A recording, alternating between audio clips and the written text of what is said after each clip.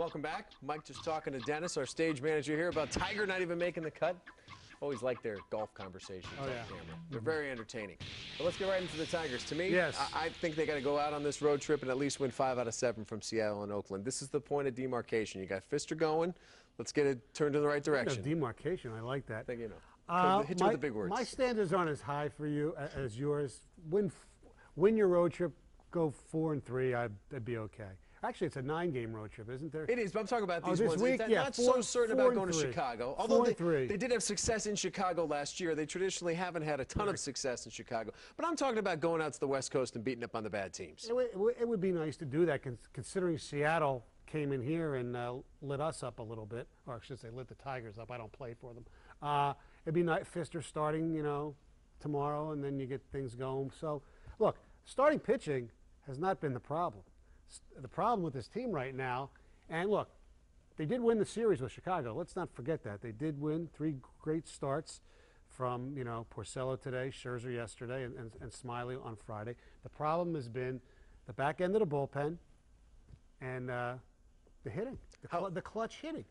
But you surprised me with some of these numbers. Get into these numbers because these are very interesting. Because I feel sometimes, and I'm as guilty as anybody, we watch the Tigers so closely. We say, oh, they got to be the worst. Batting average with guys in scoring position, runners in scoring position, their batting average, they're 4th in the American League. Runs scored, they're 10th in the American League, but at least statistically, they're hitting the ball, although I don't know when, I don't know where, especially today. I mean, every time they came up to the bat with guys in scoring position, they couldn't get a hit. So that's the problem because, look, as bad as Valverde's been, and he did get the save today, although even more than last year, they got to be able to hit. And I agree with Jim Lee, they will hit the ball. And got to love Andy Dirks. Yeah, nice job in the 2 spot. I want to transition over to your reaction and the Jewish community's reaction to the Delmon Young contrition, the little interview he did in the clubhouse, in the dugout on Friday. How did you receive that? I thought it was pretty good. I thought, you know, usually when these things happen, they'll read a statement and walk away. I thought the fact that he took questions from the media was good. Look, actions speak louder than words. We'll see what happens. Obviously, we don't know what happened. He probably doesn't even know what happened because he was so drunk. Like I said last week, I don't get offended. It was just something stupid that he should have said. And I still think the Tigers should have made a stronger, at least, statement saying that they condemn what he said. I was in New York on Friday. He got roasted a week later in the New York Post. I mean, they went all in on him and calling him an anti-Semite and everything else. They were really going hard. Well, they might know other stuff because I don't think when you do something like that once, especially when you're drunk, unless there are other things, you know, saying the one, you know, the K word, so to speak, that's a different story. If he said that, then all bets are off. What's your take on these NBA playoffs and perhaps even your thoughts on the LA Kings beating the St. Louis Blues in the Stanley Cup playoffs? Well, first, basketball, you know, I belong to the Anyone But Miami club, and it was nice to see them lose today just so they'll have to at least play another game. Maybe someone will get hurt. It's been that way. You said it, not me. Did you ever notice that Dwayne Wade, as great as he is the biggest diva in sports? More than Paul Pierce? Yeah. Oh, God, it's like every time he complains, he gets hurt, and then he plays and all that stuff. LeBron's playing out of his gourd right now. He's playing great.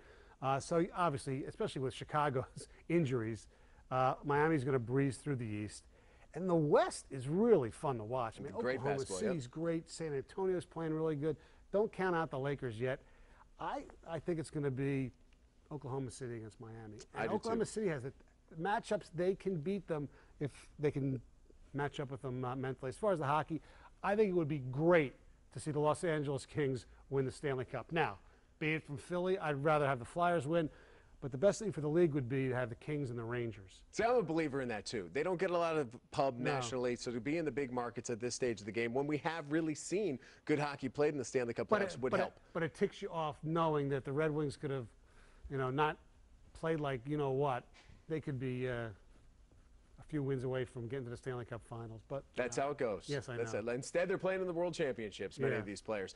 Stonehead of the Week, another easy one this week. It was Delmon last week. This week? Oh, yes. New York Nick, Amari Stoudemire, after game 2, when the Knicks lose to the Heat, he gets angry. I like to see the passion, but he smashes his arm, his hand on the glass casing of a fire extinguisher out of game 3. Amari Stoudemire, you never play defense. Now even your offense was ridiculous. In the locker room, you, my friend, are Stonehead. That is Mike Stone. He did play well today, though, with the stitches and the wraps. I'll so give him credit for gets that. a few points. He still for that. can't play defense. I don't understand how a guy like that can't play defense. Not there for defense. He's there for the name and the offense, and he is now a Stonehead. That's Mike Stone, 6 to 10 on 97.1 The Ticket, Monday to Friday, and of course every Sunday right here on The Update. Stay with us. We're back right after this. Stoney's Stonehead of the Week is brought to you by Capital Mortgage Funding, the best mortgage bankers. Call 1-800-LOW-RATE.